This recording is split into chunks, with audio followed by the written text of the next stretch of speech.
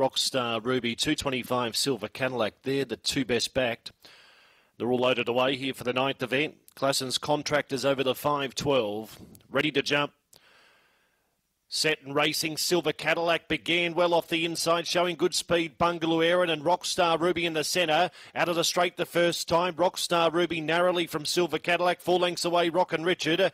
Then White Cadillac, followed by Hot Diamond. Bungalow Aaron last of all. Along the back they go. Rockstar Ruby by 2 lengths. Silver Cadillac, 5 lengths away, Rockin' Richard.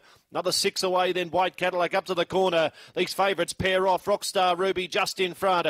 Silver Cadillac can't match it. Rockstar Ruby defeated Silver Cadillac.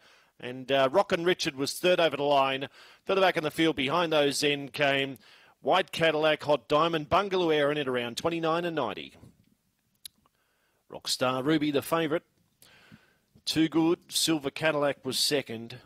And Rockin' Richard was third. So the first three in the market, first three past the post.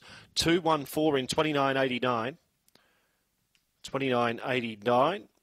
That's Rockstar Ruby's first go over this track and distance. So that'll stand as a PB for it. And being a sub 30 run, that's a pretty good run. So 214 and 8. Winner scored by 1 3/4 lengths. There was 6 1/4 between second and third.